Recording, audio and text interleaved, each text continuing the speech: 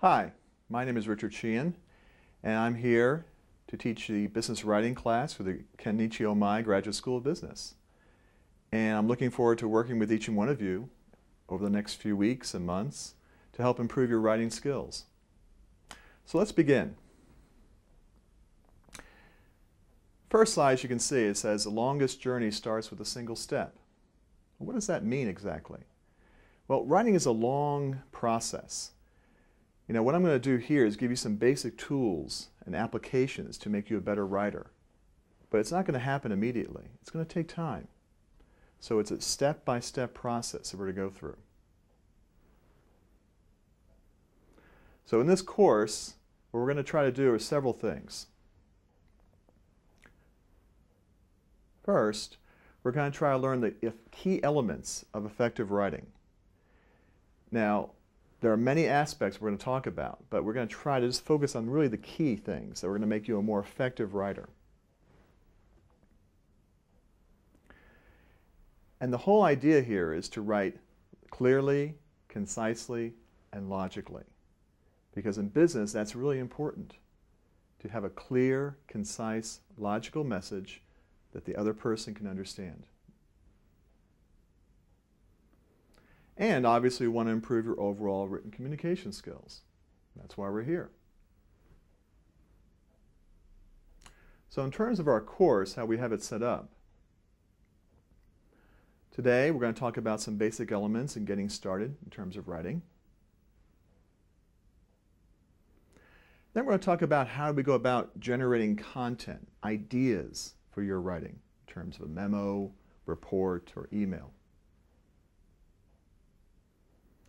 Then we'll have our first web conference where we'll discuss some of these items, trying to bring everything together and give you some more examples. Lecture 3, we'll talk about structuring the message.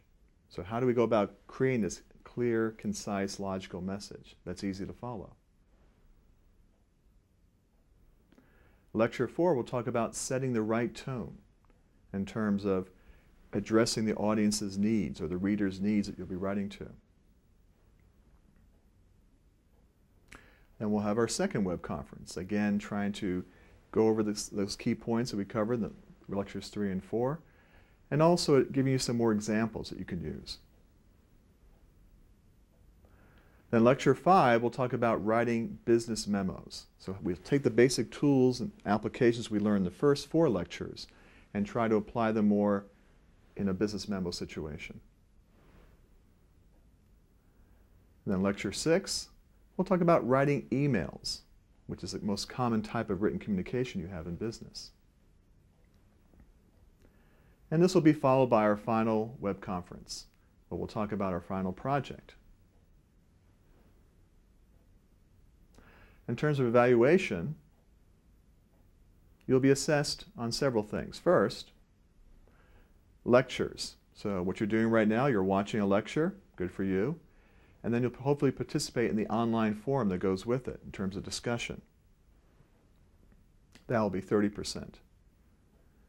Another 30% will come from the actual web conferences in terms of participating, giving ideas, and sharing, interacting with your classmates.